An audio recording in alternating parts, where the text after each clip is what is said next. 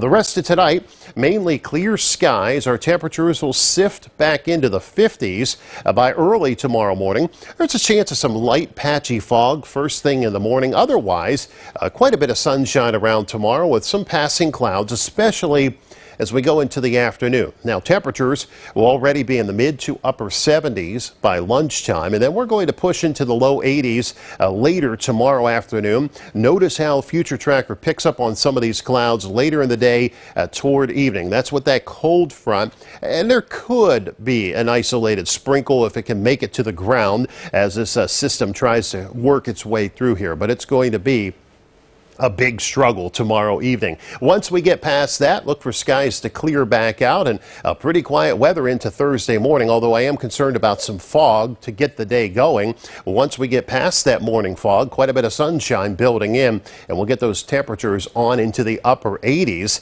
by the time we get into Thursday afternoon, and it just keeps climbing as the week goes on. 53 tonight, mostly clear skies. Tomorrow, overall, pretty good looking day. Some sunshine around, a few passing clouds, slight chance of a sprinkle or isolated light shower by tomorrow evening.